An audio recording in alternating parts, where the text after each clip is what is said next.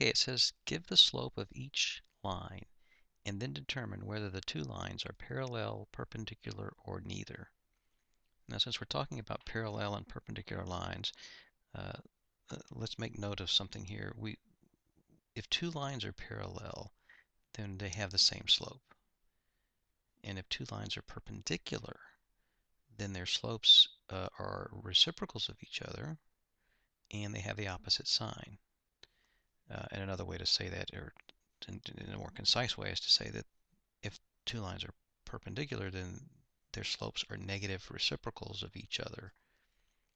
And just remember, that just means that if one of the slopes is 2/3, then the other slope would have to be the reciprocal, which is 3/2, and it would have to be at the opposite sign, so it would be negative.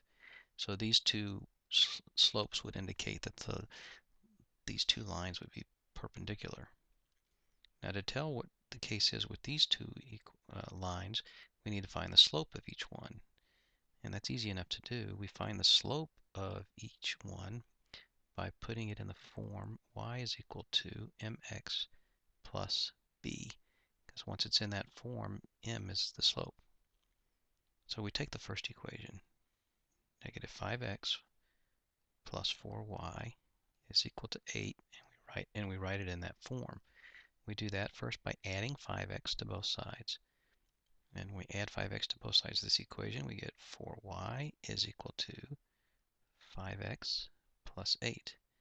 And then we divide everything by 4. We get y is equal to 5 over 4x plus 8 over 4, which is 2. We're not that interested in the 2. What we are interested in is the slope.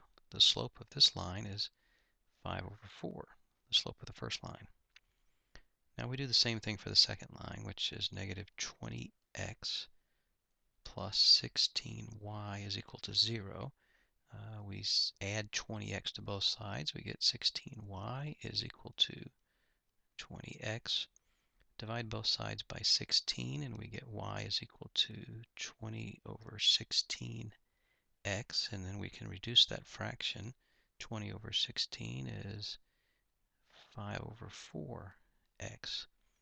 So here the slope is 5/4. Well, the slopes are the same. Therefore, these two lines are parallel.